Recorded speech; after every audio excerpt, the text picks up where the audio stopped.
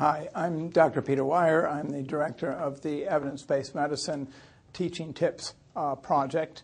And what you're about to see is a videotaped representation of an interactive approach to teaching a content issue relevant to evidence-based practice. The participants here have never seen this before, and this is a live, interactive demonstration of how this tip characteristically works in practice.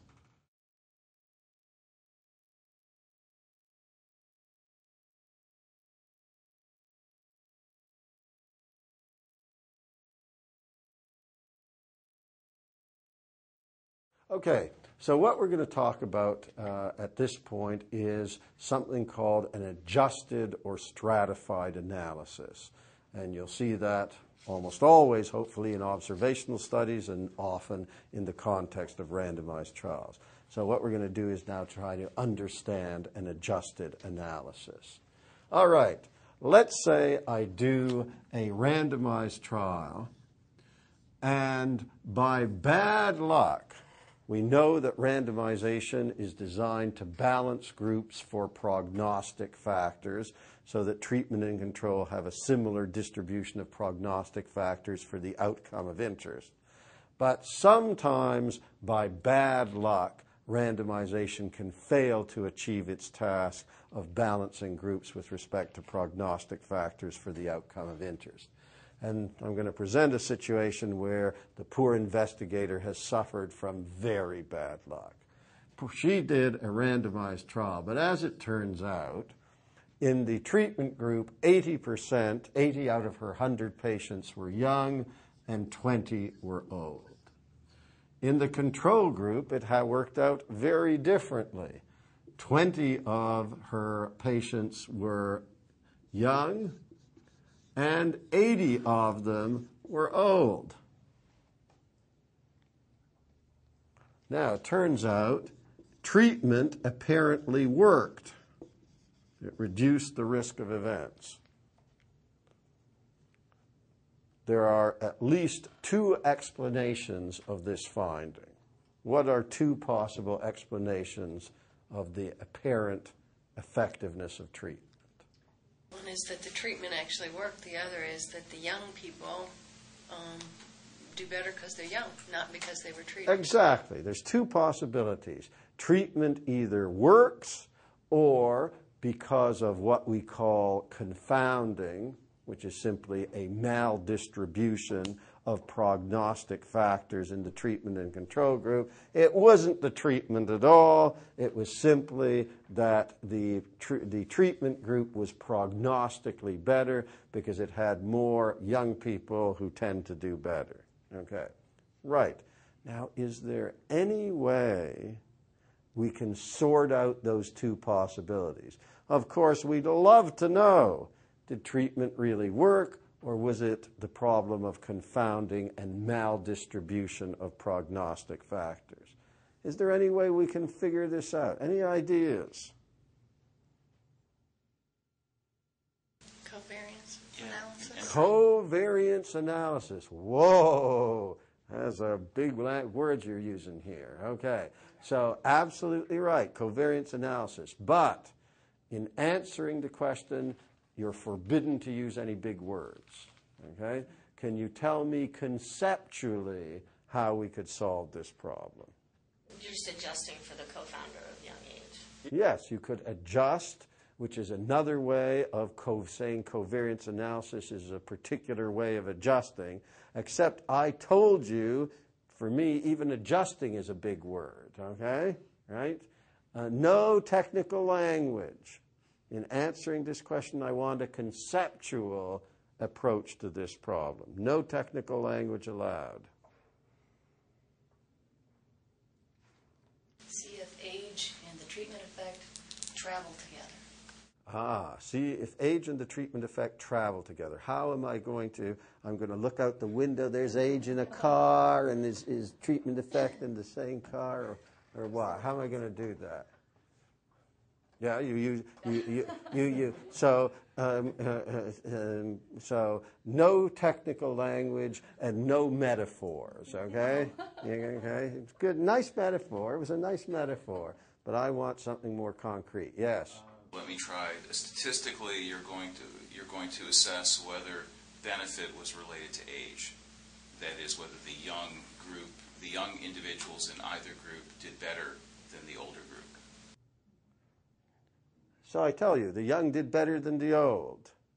That answer your question? Well, that would imply that there may be an issue with regards to the Yes. treatment group being prognostically better. Yes, there may be, but how are you going to definitively sort it out? No idea? What if you plotted age on one axis and treatment effect on the other axis and see what you got? Age and treatment effect. So now you're saying maybe the treatment effect is different in the young and old. Okay? But that's actually not the issue here. The issue is the apparent treatment effect explained by the age? No? Well, if you enrolled enough patients, you could only analyze just the young. Okay. So we could just take the young and analyze just the young people. Okay? But what a shame. We have all these old people. Wouldn't we want to use their data too? Stratify, yes, but that you're not allowed to say that word, okay? So tell me what you mean. You do young and you do old, and then you look at test. Perfect. What we can in fact do is to take the young patients and compare how the young patients did in the treatment group to how the young patients did in the control group. And then we can take the old patients and in the treatment group and compare them to how the old patients did in the control group.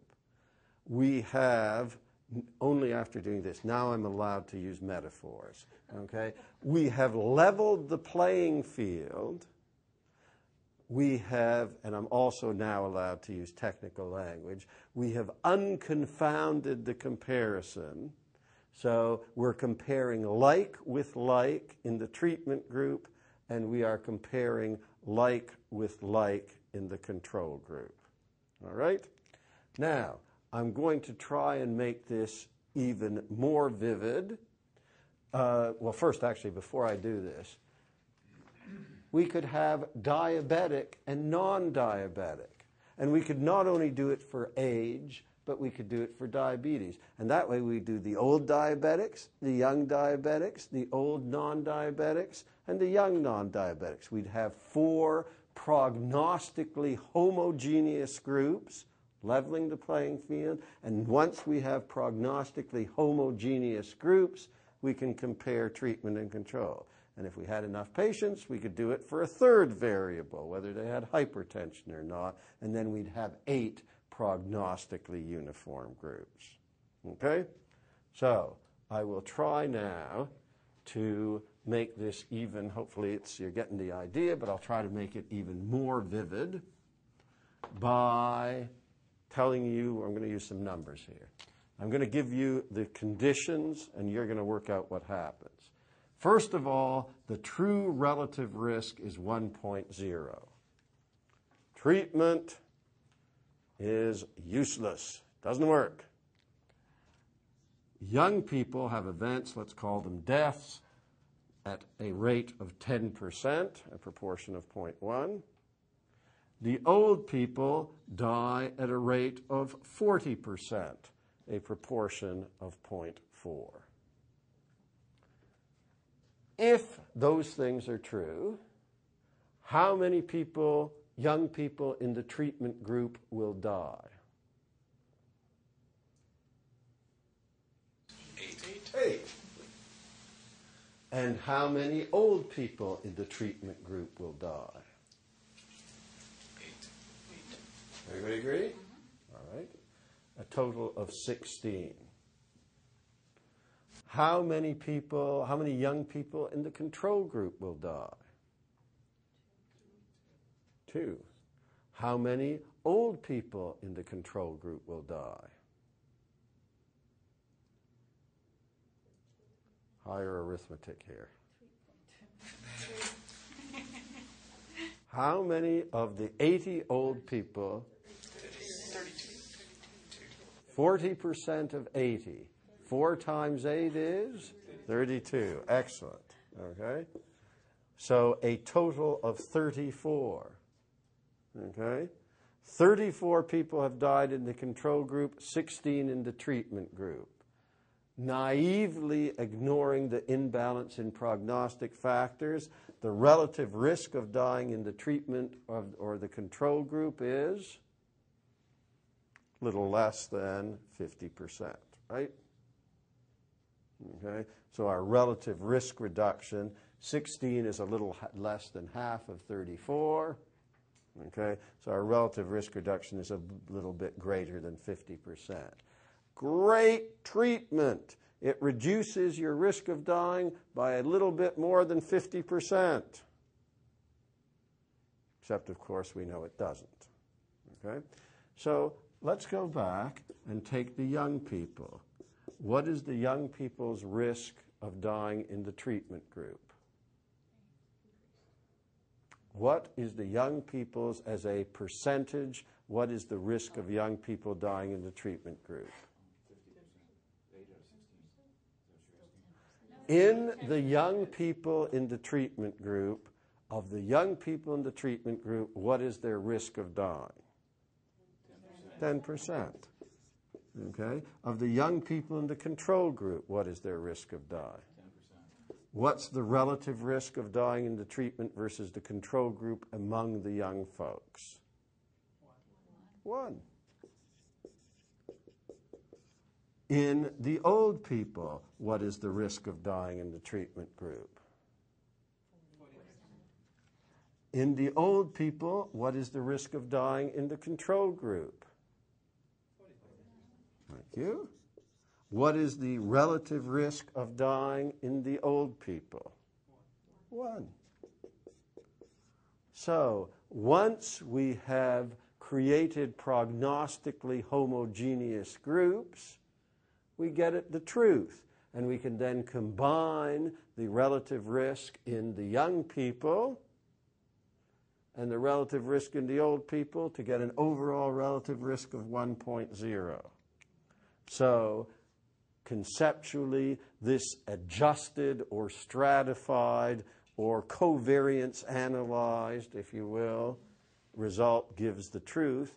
But in simple terms, it's because we have compared like with like. We have created prognostically homogeneous groups where if we had failed to do so and ignored the prognostic imbalance between treatment and control groups, we get a very misleading result.